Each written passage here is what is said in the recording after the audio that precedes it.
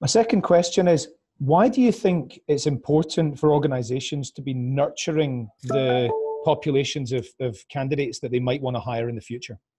Yeah, I've always thought that shouldn't be a strange question. I mean, if you look at the UK just now, what's unemployment? 4%. Mm. So I'll posit a view that most good people who want a job have got one.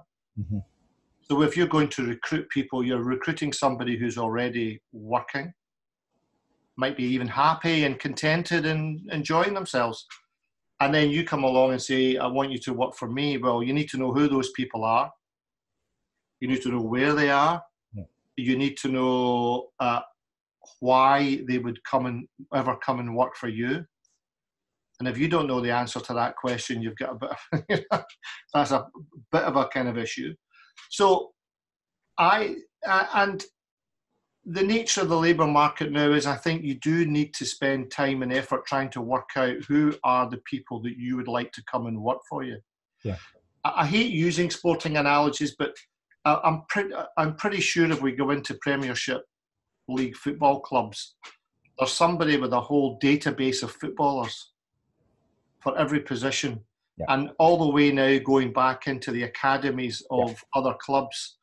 And they're monitoring 8, 12, 14-year-olds all the way through their career on the basis that one day they might want to sign them or they may become available.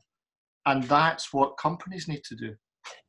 I've never thought about that before, but actually sporting teams are developing probably the very, very best talent pipelines of any organizations, and we should all be emulating that. Yeah, I mean, their whole business is their view of talent. Yeah, absolutely. And which is now global, yeah.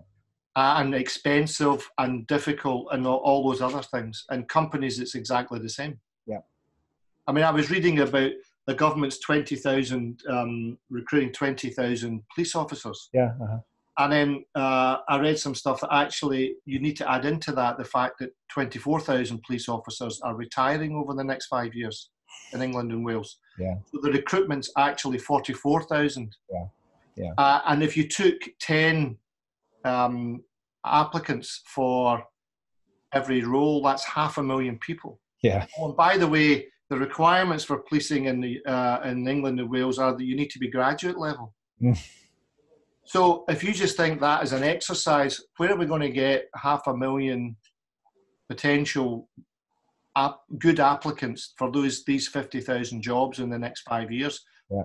It's not going to happen quickly, and it's going to be very difficult. Yeah, absolutely agreed.